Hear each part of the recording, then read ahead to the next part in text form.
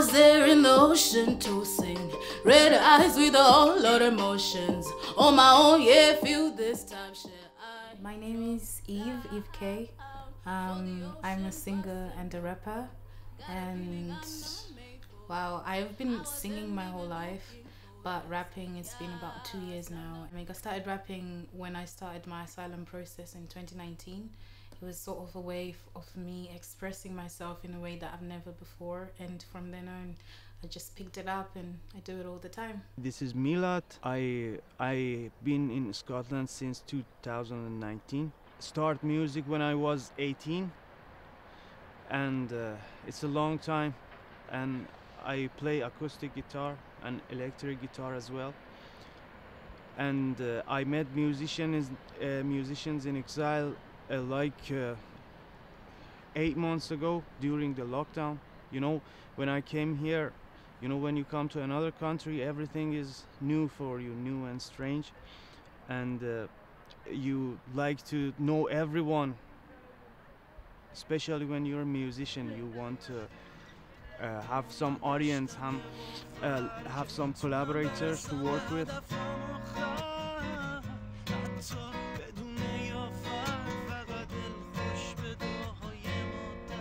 I came to Glasgow in last year during the pandemic, and I didn't know anyone, and I wanted to do music. I was doing everything on my phone, and someone sent me a link to be like, oh, you need to join this group, they're really great. And I was like, okay, fine, I'll join. And they were like, you're more than welcome, because we're all different, we all make different music, we're from different countries, all over the world, refugees and asylum seekers. And from then on, that was last year in September, and from then on I've been meeting with musicians in exile on Zoom every Tuesday. We make music, we discuss about how our week has been, and they provided me with an iPad to make music, because making it on my phone is so hard, and some equipment as well, so that's been really helpful. I found musicians in exile, and we start to work together, and you know, we even didn't have a chance to meet each other. It was all online, and it's very deep. We always look after each other and help each other. They helped us to have instruments, Wi-Fi's and connections to be in touch and make music. All check up on each other, and even for my own personal music, if I need something like a beat, or if I need someone to hear it or produce it properly, I can always ask people in musicians in exile, and they can help me. So it's like a family that I never thought I could have, so it's really great.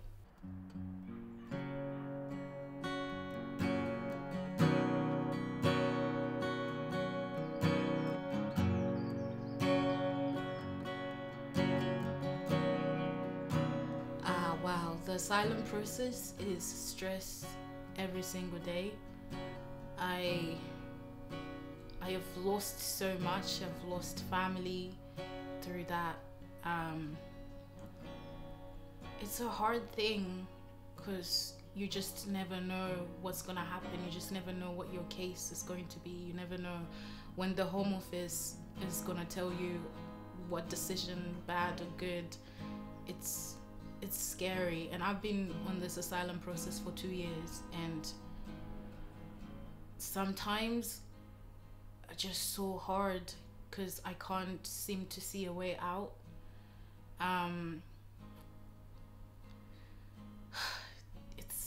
It's too much, but I'm just glad, like, joining communities in Glasgow, it passes the time, and it also makes me feel like a part of a community. So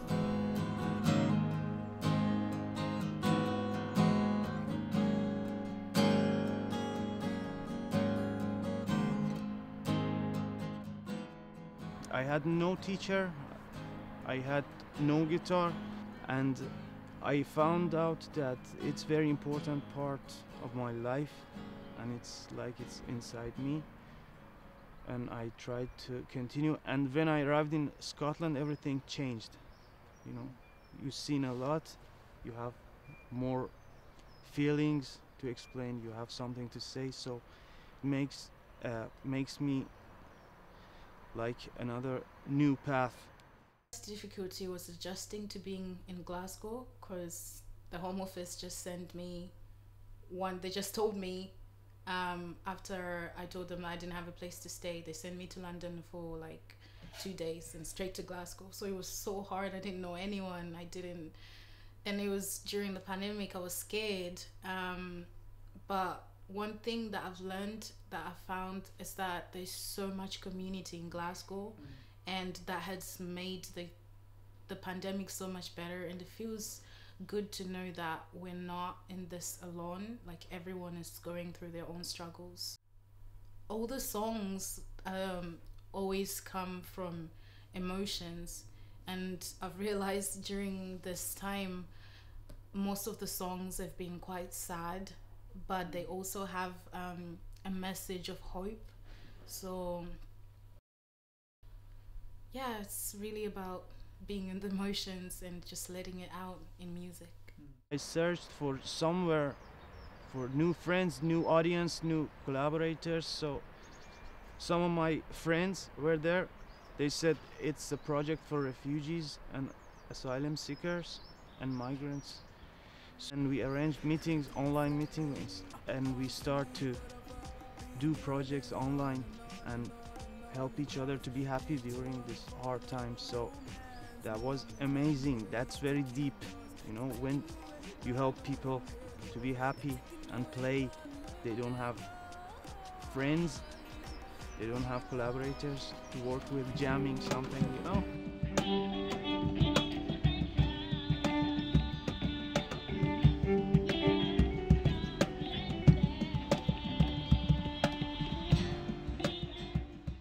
So we were on a Zoom call, and we were trying to decide what are we gonna name the song. And one of the guys, he was actually on the train, and we were like, oh, let's come up with words. And he was like, I'm always on the move. And I was like, that actually makes so much sense. This way you're always on the move from this place to that place, and you have no permanent place. You need to settle, and it may take a long time. It's a very good idea to express, and very good title to show how you feel, always on the move. And I never thought I would rap. I never thought I would sing like love songs or anything that's not about Jesus. So I had to rediscover myself when I came to the UK. There is so much that I can do. There's so much that I can write about. I love